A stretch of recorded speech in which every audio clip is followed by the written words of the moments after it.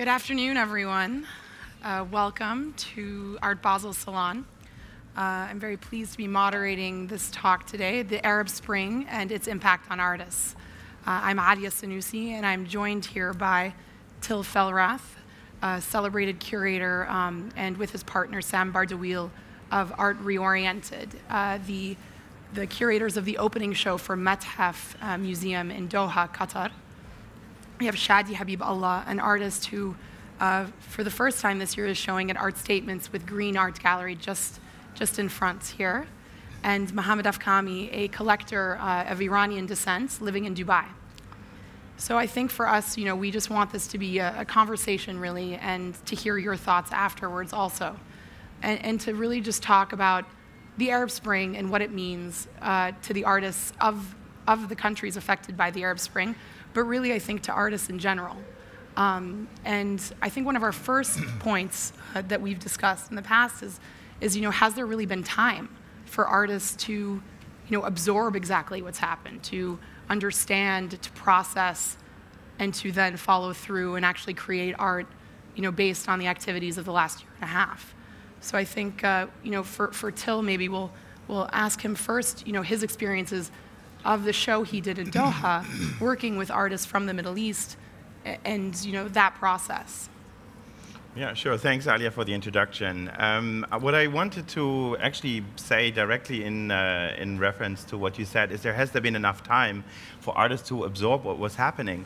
I think it's also a little bit problematic when people coin these terms like the Arab Spring, for example. It actually puts an emphasis on a very momentous event, on the toppling of a few dictators in the region. But it is not to say that this is only then that there were problems in a lot of those countries. So artists that actually are working in these countries are talking about those issues that have been building up for many, many decades, if you will. So the fact that now maybe there is a regime change as such does not mean that all of a sudden people start to think about issues that are really pertinent to these countries. When we did the show in Doha, Told, Untold, Retold, for example, it so happened that it just opened really a few weeks before all the revolutions started happening one after the other. But a lot of those works, when you see them in there, they were all new commissions, are really such a kind of a premonition, if you will, to the events that were to unfold. So I think the question should really not just be so much on the Arab Spring and highlighting something as if it was a fundamental change in the way artists are working in the region. It is maybe just a symbol of an ongoing situation that is maybe now going into a different direction, but it is not a new thing, I would say. And for instance, Shadi, I mean, you're a Palestinian born in Jerusalem holding an Israeli passport. I mean, clearly that's, wrought with, thought, preconceived notions of your, politics and politicization.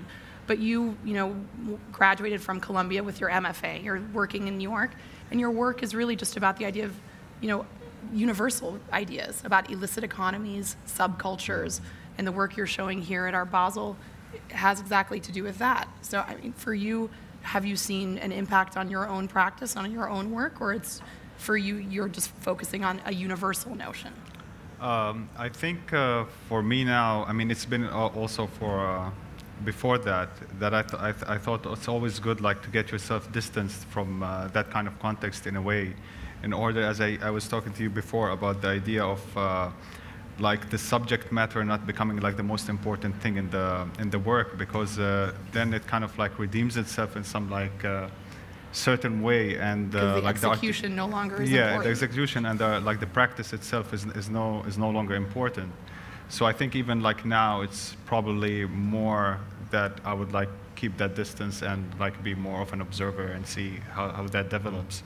But as I said, probably that the idea, like, also of the Arab Spring, like its impact on artists, we see like all these forms kind of like very immediate forms such as graffiti emerging, and like the hip hop kind of like rap Arab music is kind of like taking dominance now, and it was there before, but now in the sense like it's more taking like talking about, like, it feels like now it's more immediate and relating to the issues of what's happening today.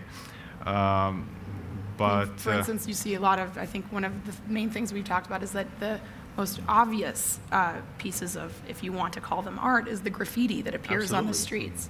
And I think we've all seen those images, and I don't know, a lot of us would want to say that you wouldn't necessarily call graffiti art, art that you would see at major galleries, but Jeffrey Deitch, who just spoke right before us, did a major show of graffiti art in Los Angeles last year.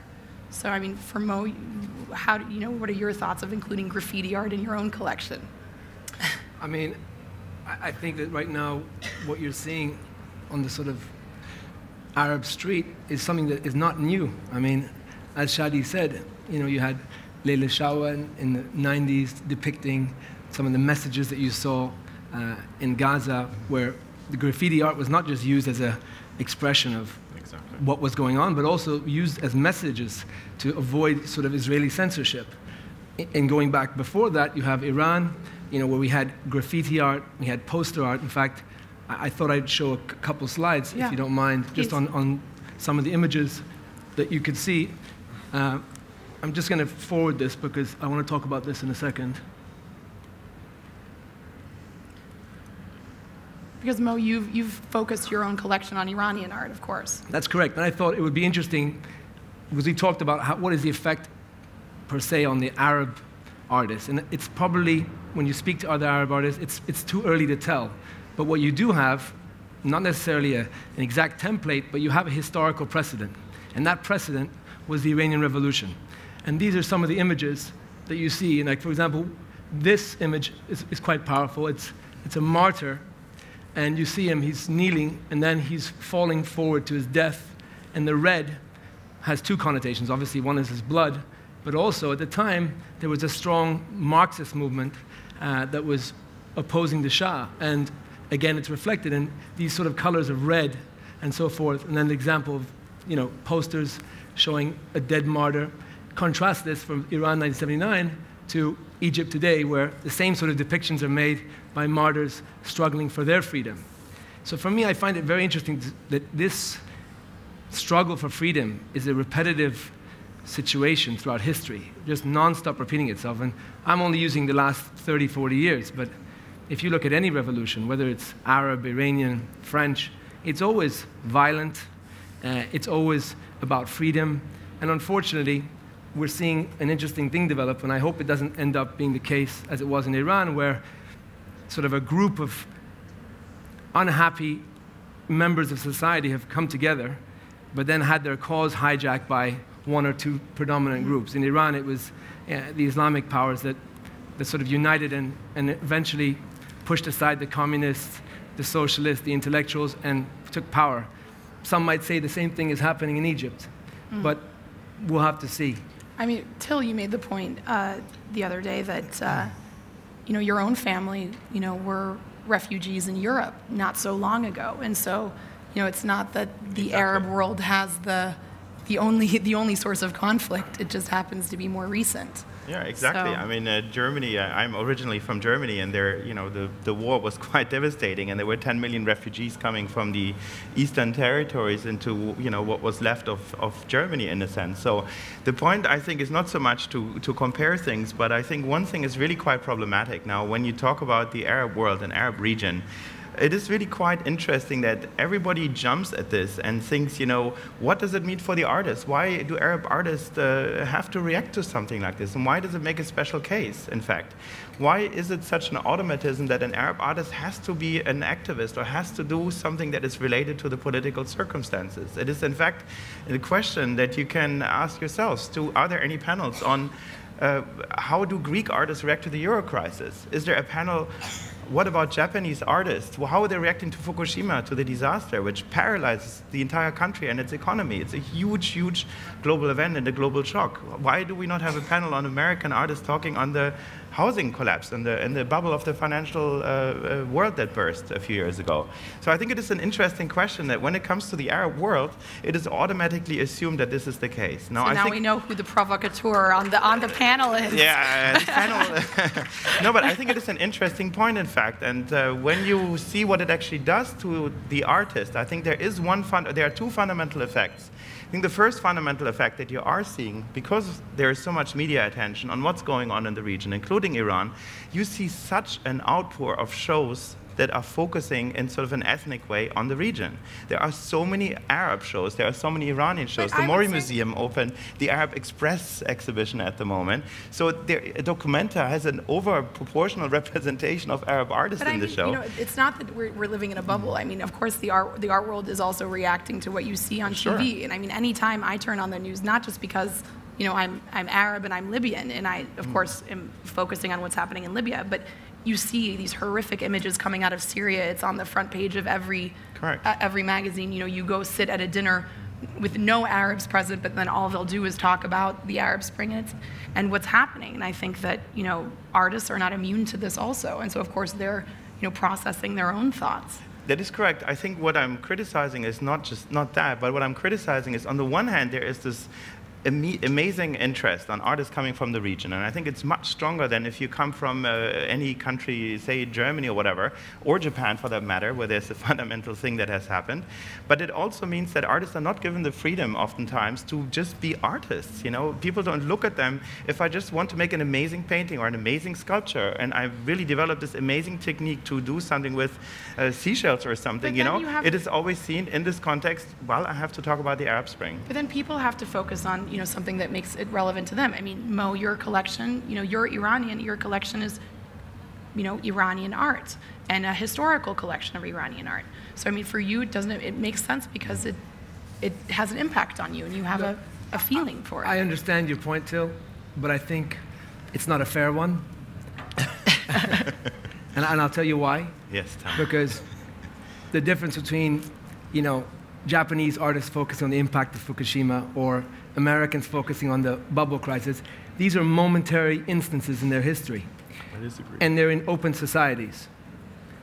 The artists in our region take it upon themselves to reflect what's going on in these otherwise heavily censored and politically, neutered societies. So I think it's very important because in 100 years from now, we might have images from Twitter and Facebook and whatever else, but these bits of art, whether they're posters, oil on canvas, whatever medium these people choose, they will be the chronicles of what happened in that period, because these are still closed societies. And I think it's very, very important that they express that, and they have to be impacted. I mean, the nuclear crisis in Japan was awful, but as I said, it was momentary, we move on. I disagree with you. I mean, the impact of this is so fundamental on the society, the economic shock, the environmental damage, the number of people that died in this incident. And it is a conservative society that deals with a lot of taboos also. In Japan. There's a lot of societal taboos. I think it's talking about degrees in here. Yeah. And I think the Middle East is very closed. And so these artists, they perform a function that would otherwise not be as relevant in other parts of the world, which are more liberal and open. I also disagree. I think it's not a good thing to also limit the region again to censorship. I think this is such a focal point on the discussion. It is censored, but I think you have degrees of censorship anywhere in the world. But really. your show in Doha was Arab artists talking. Correct. So. I didn't encounter censorship, for example. No, but I'm not talking about censorship. But I'm saying you did a show focused on Arab artists. Correct. I mean, it was an ethnically themed show. Well, we redefined what it means to be Arab also in the show. So we said never the title Arab is in the title of the show. No, but there were artists with roots in the Arab world. We had specifically worked with artists that were third or second generation, born in France already. They don't even speak Arabic anymore. Yeah. So the notion of what it means and what you do depends on also very much the context that you put on a show. The Arab Museum of Modern Art has a modernist collection. So the mandate of that show was to actually bridge this into the contemporary and assess what can we learn and what is there a lineage or what is actually the connection with the collection in present times. So I think this is a specific case. And Shadi, you mentioned just earlier today about the actual, the subject matter, redeeming the work rather than the actual execution or treatment of it. I mean, do you think that also the same for, something like this, the idea of identity, whether or not identity is just the marker rather than what the piece of the work is? Yeah, I mean, identity probably seems the main concern. I mean, also the visual references sometimes it's not probably the work shouldn't. It's not more about identity, but the visual references in the work. And I think that's also. I mean, for me, it's sometimes I find it as a problem. But it's I think like there's some artists who really manage to like navigate that in a very interesting way. But I think like it even makes it hard. Just probably like it's a safe strategy to stay away from that for the meantime. And because I think like dealing with these issues in a kind of like proper way is not an easy, you know, and it's not an easy like task. Mm. But yeah, what I was gonna say. Yes, but I think like in terms of the Arab Spring, in the sense that, yeah, we said earlier that like probably it was more interesting what led up to these events, like how people see that, yeah, the background, like what preceded all these incidents and how people feel about that, artists, writers, etc. And I think like it's more important than the impact is like what kind of like there's some kind of reward in the sense of like these people feel that all the work they did, like this kind of sedimentive work, led to this, like had part. The protest as the accomplishment, as I think what we discussed yesterday. Yes, yeah. Yes, in that sense. Yeah, but I mean, it's probably like what is a bit evident is that like all these art practices in the Arab world, at least probably seemed like to be mediated before through some like radical autonomies, like in institutions and etc. So they end up like whatever like kind of statements they had to say, it always like ends up confined within the white cube. But now it seems like more to be moving towards the public sphere, like this, it becomes the site. And that's why it's kind of like it's mixed at this moment where because it's the same site where activism takes place, so it's kind of like difficult to differentiate where the activism stops and the performance begins. Yeah, I mean where that like the boundaries between both. You were saying about the kind of what you saw the similarities between was it the Shahnaram and modern day Iranian works and actually even modern day activism, and that it was the idea of the same imagery appearing again in the act of violence. Yeah, I mean I've got a slide up behind, and this I thought was a very interesting slide because this is from Shirin Nishat's recent show at Barbara Gladstone that was in January this year. If you look, that's an image of a man today in Iran, and on his chest is an image of the Shahnameh, which is one of the most important pieces of Persian literature that was written by a great poet, Ferdowsi. It was a 60,000 verse work that was produced over 33 years, between 977 and 1010 AD. And here, you'll see on his chest these battle figures. And the story of the Shahnameh, which is the Book of Kings, that's what it translates to, is this epic story about, well, the history of Iran from the beginning, literally from the beginning of the world, up to the conquest of Iran by the Arabs and Iran becoming a Muslim country. And here, she's trying to resonate that, like, throughout history, we're always having these confrontations, there's always violence, and always in the name of change for the better. But in reality, it just goes round and round in this vicious, repetitive circle. And, Shirin Nishat, for me, is a very interesting example because she's an Iranian who lives in New York, has recently made a film on Kulthum, which is one of the most important Arab singers in Cairo, was there in Tahrir to see these images and absorb it. And this is what she told me was personally impacting her. So this is what made me feel that this repeats itself. And she used it in the context of Iran, but again, it shows that there is an impact. And it's an impact from a very unusual but very relevant person. So I thought this was a good example. Again, this is from the same series. You see this man's holding his hand over his heart in the form of a pledge, because he's pledging that no matter what, he will move forward until he gets his freedom, even though that means that he'll die or result in being a martyr. Same sort of imagery again. I think it's very poignant, and it shows that regardless of what people want to say, the struggle for freedom is a very resonating and very heartfelt feeling for artists, especially artists who are more sensitive than most people. I don't see the same sensitivity when Americans lose their houses because they have 400 mortgages on different properties. I just don't feel the same sympathy. Yeah. It's different when your life is at stake. So this is an example of the impact. Right. Until you were saying about in Documenta, in a work you had seen of Rabih Mouroueh, directly discussing Syria, actually. Yeah, but I mean, I don't know if many of you had the chance to see Documenta already, but there really is a very big presence of artists from the region, in particular Arab artists, and a lot of them you can see here on show in various galleries. And I think he's really the only one that actually directly talks about what is going on. You know, he filmed Syrian protesters as they were filming their killers, you know. So these are scenes from handheld devices such as the mobile phones or things. So as they're looking around and filming some sort of person or some sort of protest, and then the camera sees, you see a sniper pointing at them, and the next thing you see is that the camera is falling on the floor. So this is, of course, a very powerful reaction to it. So clearly you can see artists doing that. But there are really so many artists that are not at all doing that. You know? So he's actually the exception to the rule. If you want to look at all those Arab artists, in fact, they're all new commissions. And he, I think, is the only one that in such a direct way talks about the so-called Arab Spring. And I think it's also important to point out that it's not a uniform region, you know. So in as much as, you know, we were having this discussion yesterday that always people talk about the Western audience and the Western this and the Western that, but there is no Europe, there is no West. I mean, is that Brazil? Well, is it a Christian thing or something? Or what does that mean, you know? They can't even agree on the euro, so I think there is no coherence there at all. But the same applies to the Arab world also, you know. I mean, each country is going through a very, very different thing. You know, Lebanon is always in denial. There's not really a revolution. It's a pretty free society. You know, artists are not censored. You know, they have pretty much all the freedoms that they want to do whatever they want, and so do the galleries. I mean, there is not much censorship of any sorts going on.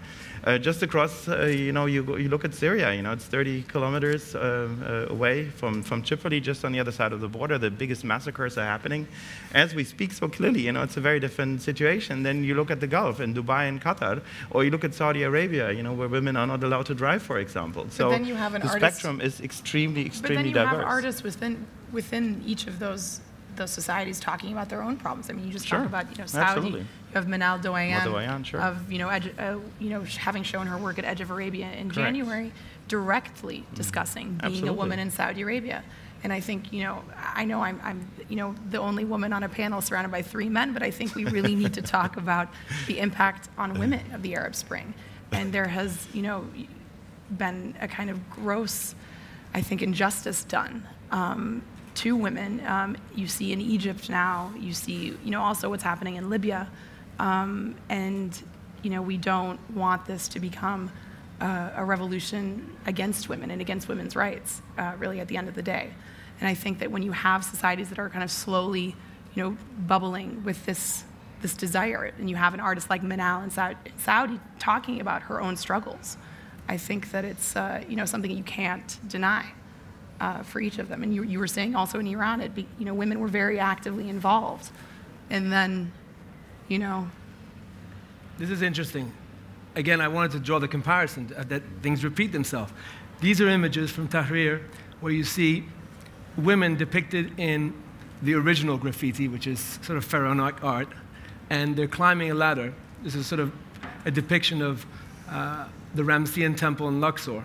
And I think the artist is suggesting that as, you know, women climb the ladder, they're also elevating their stature in society, and again, using sort of political imagery, but mixing it with a tradition, gives a sense that women are at the forefront of this Arab awakening, and they are, but the problem is they're probably going to end up getting the raw end of the deal, because what's happening in Egypt is your choices, as Tom Friedman said, you can either vote for a 1952 general, or you can vote for a 699 AD Islamic cleric. That's the result of the change and all the bloodshed. An example is again shown in Iran, where this is a poster from 1979, and the woman in white with her fist sort of pushing through is a depiction of Imam Ali's daughter, Zainab, who is also the sister of Imam Hussein. Imam Hussein, just for those of you who are not Muslim in the audience, suffered a massive defeat and was massacred in a battle in 680 AD in Karbala, which is it's the most important day in sort of Shia history, because here Zainab ended up being taken back to Damascus as the vanquished So Caliph she became a Yazid. symbol of the revolution. She became a symbol of like the Shias and uniting them and keeping them strong. And it was through this that certain, let's say, pro-Islamic groups in Iran took this as a symbol. And if you see within her body, you see normal Iranian women sort of supporting her. And the idea was, the comparison was this Zainab was trying to defy the Caliph Yazid in Damascus in 680, as Zainab here is trying to defy, Iranian women are trying to defy the Shah of Iran, which is a symbol of the crown that you see is being shattered. So that imagery, again, you know, is being used for political manifestation, and that's very relevant in this sort of Arab art context, because whether we like it or not, it's very political. And these images are used again and again, as you can see from here. And I think it's, you know, obviously like a, you know, every artist's choice. And I think, you know, Shadi, you were saying that for you, it's important that you don't make it the most important thing for your work. That your work is about something different. But of course, it's always going to be about your own experiences in your own life. It relates on the bigger context, but I found like these issues probably like relate to me or where I come from, but like it's on bigger issues that kind of like have to be dealt with in a way. Right. I mean, the idea of illicit economies is very relevant. I mean, yeah, of course, also like in Palestine, from. there's a lot of this like idea of illicit economies. You know, it's like part of like, it's like a major kind of circulation where you have like all these kind of stolen goods or kind of how you say the black market. Black market, yeah, it's evident part, but like once you're there, you always like kind of get consumed into it, and you forget like it's part of the everyday, so it doesn't become like very apparent. Yeah, so. Things that are part of everyday life, really. Well, I think this is also a great example, Shadi. I think your piece, because at the end of the day, and I think this is the key thing, if you know, for anyone, any curator, any collector, any dealer, to really understand an artist's work, it is extremely dangerous, I think, and can be very misleading to look at it through the lens of, for example, the Arab Spring, or to look at political things that happen, or through the lens of calligraphy, for that matter. These kind of labels, and I think it's very problematic. At the end of the day, I think you're a great example in your work that you cannot understand your work if you don't understand the person behind it. At the end of the day, every artist, you know, if you call them all Arab artists, it's simply not accurate. It's a pretty basic thing. Every human being is very different. So is every artist. You know, they have different aspirations, different connections. You know, they may have lost a parent. They may have lost a job. They may have migrated. You know, they may have relatives that live all over the world. They may be young. They may be old. They may be poets. They may be men. They may be women. And just picking one of those labels to really force it on an artist and understanding an artist's works is very misleading at best, and probably often very detrimental to really even the artists that are working in this region. Well, on that note, thank you. And I think we'll open up to questions from the audience if anyone has anything to ask or ask us to discuss, I suppose. There's a microphone, I think, going around. Oh, yeah. What?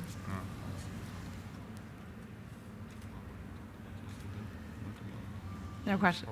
There's a question here at the front. About the topic, like about the idea of like what you said, like the research and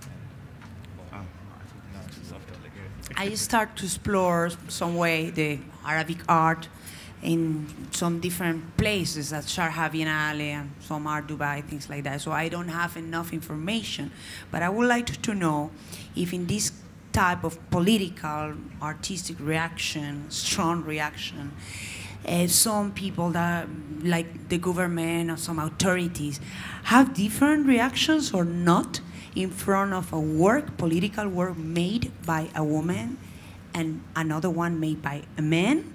It's strong reactions, ignorant with strong reactions, and any difference between art made by a woman or a man, if it's political and strong?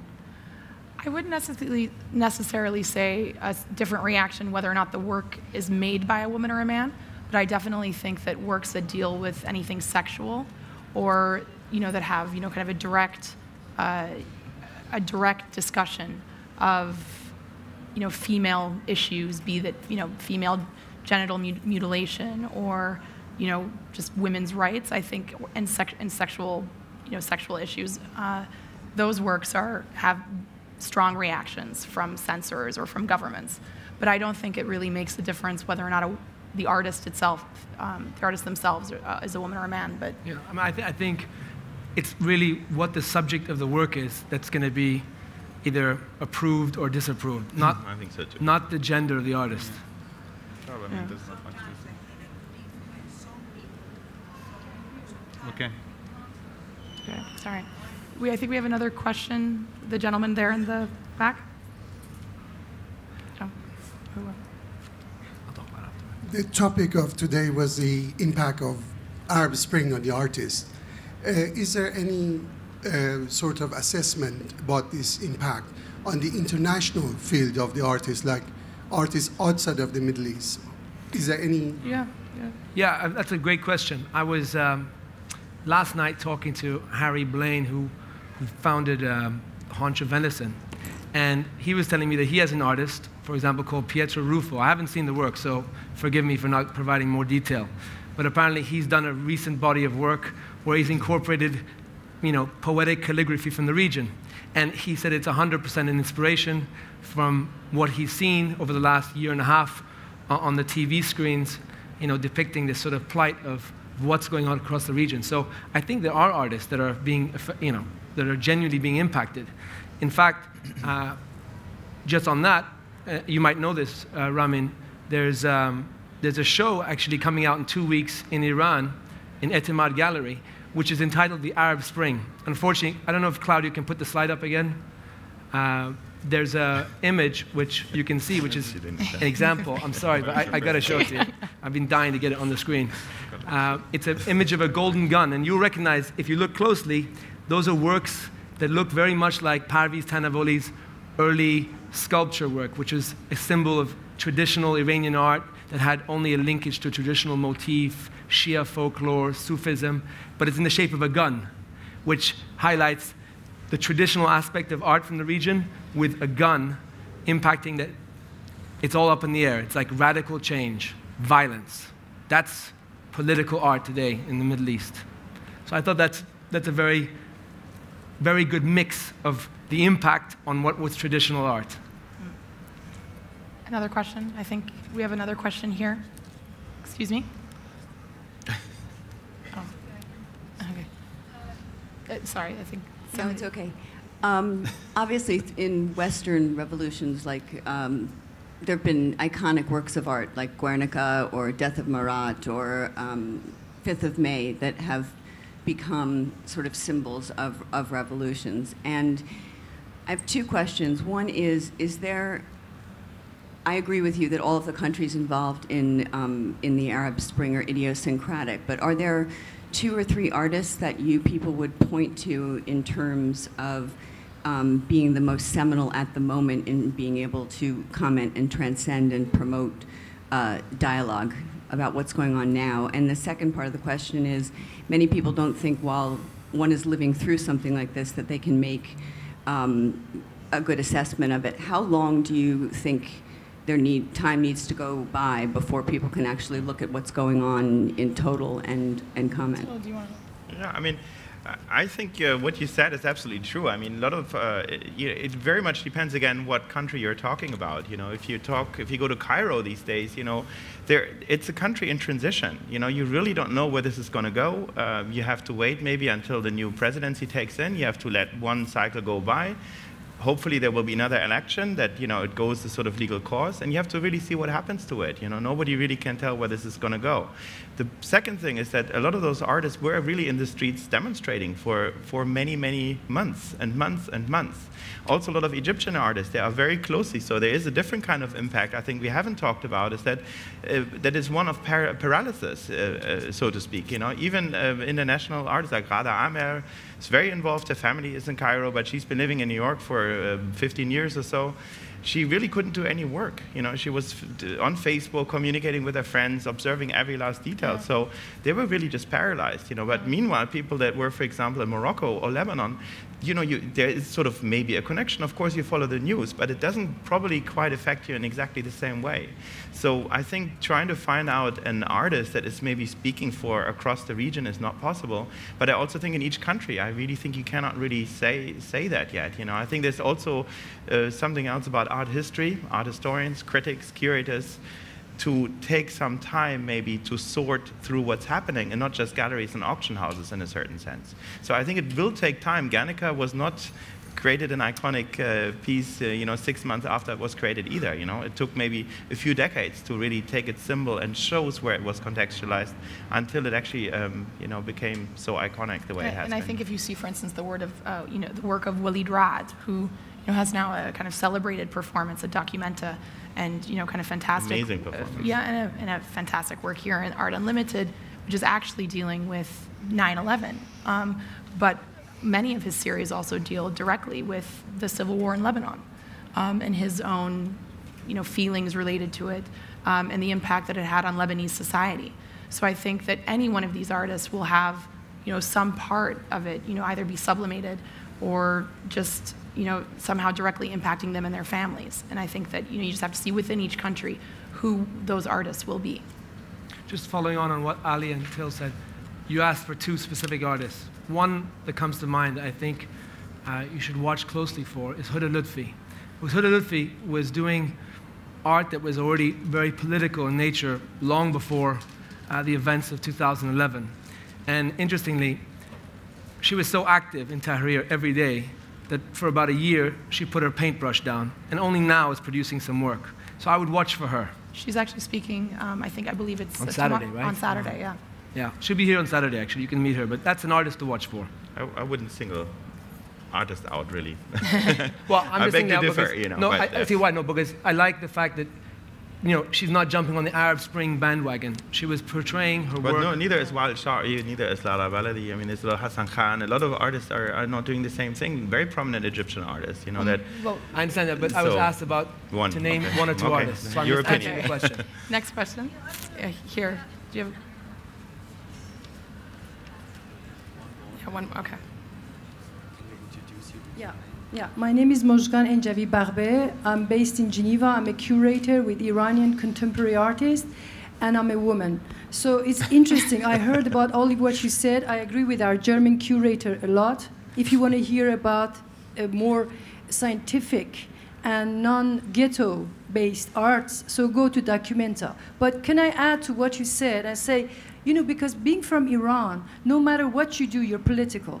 I curated a show in Geneva in April, and the name of the exhibition was Survival. I had 3 radio interviews, and they were absolutely trying to politicize it. Of course. And I keep saying, listen, it's not a good thing. We're Iranian. For the past 30 years since the revolution, we've been trying to excuse ourselves and justify being Iranians. So why not use this marketing tool of sensation like Sachi did with the artist? What's wrong with it? Okay.